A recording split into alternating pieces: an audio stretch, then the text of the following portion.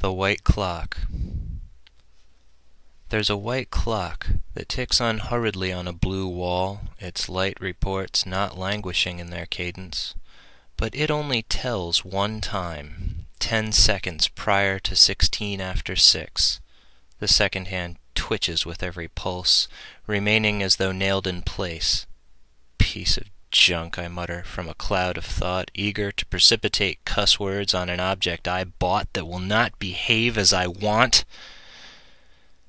It's the chain of lightning zapping this cloud from clock-face reflection with a frightening brightness that says, maybe this clock has something to tell that other clocks cannot.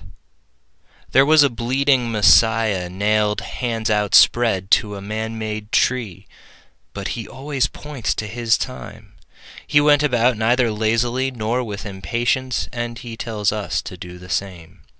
Sinners such as I are the pieces of junk for whom he lived, suffered, and died.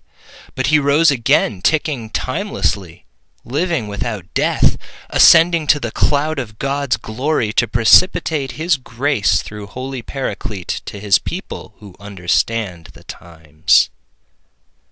Let us, then, who've died in him, also spread unmoving hands to embrace the brightness of eternal noon, and tell the world that though we die we live, because those who only race the numbers in circles winding ever to the end of life cannot.